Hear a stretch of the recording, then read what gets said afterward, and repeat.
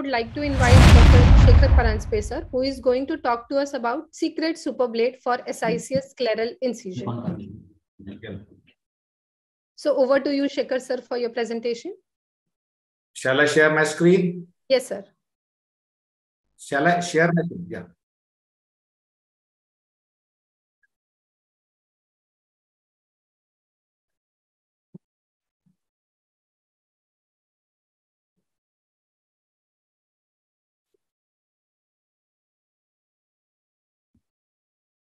Yeah.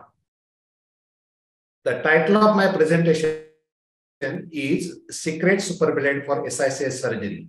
You may find similarity in this name and actor Amir Khan's movie Secret Superstar, which is being portrayed by Zahira Wasim.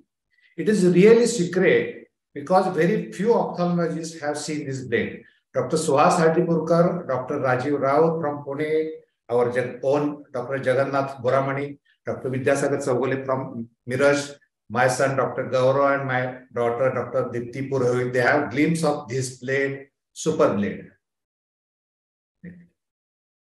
I am practicing ophthalmology since 1982. My transformation from ECC to sutureless cataract surgery was something like this. ECC to phaco in 1992 to SICS in 2010. I learned SICS last in the sequence. Reason? For the fear, anxiety, sleepless nights for creating good scleral tunnel incision.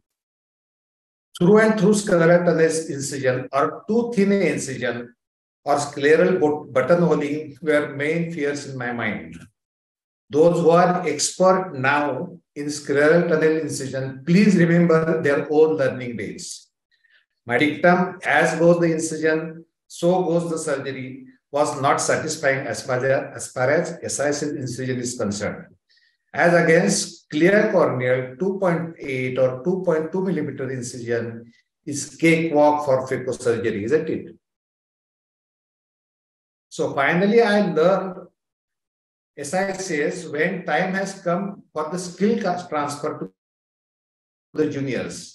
In this skill transfer process, there was need to simplify SICS incision. And this is how we got it done. This is a super blade. This is 6 mm long, 0.3 millimeter or 300 micron guarded curve blade. See how firmly I am pressing on the globe, but it will never go through and through in the sclera. So we have created a frown incision of 0.3 millimeter depth, and then you can comfortably make a scleral pocket. This is an overview of the blade, gross photographs, 300 micron blade from different angles. I have used this blade only in 60 SICS cases over last 3 years. Besides me, nobody has used it. In none of the cases, there was through and through scleral incision. Let us have again review of the photo to find any deficiency in this incision. Here you can see at the ends of the blade, the incision is little deeper than in the center. This needs to be rectified in future design of the blade. Those who have performed hundreds and thousands of incisions with different permutations and combinations of wound architecture, this blade should not and will not attract them. But for the beginner, I feel this is a safe blade. Is all that matters? No.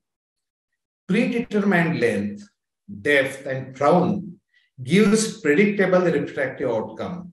We got consistently -1 to -1.5 diopter astigmatism when the around 90-degree axis when the incision is positioned at 12 o'clock.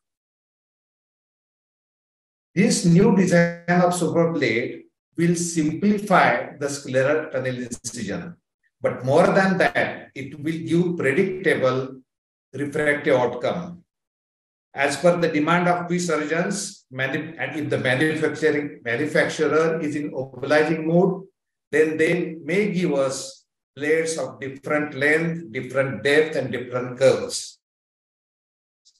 Thank you very much. Thank you.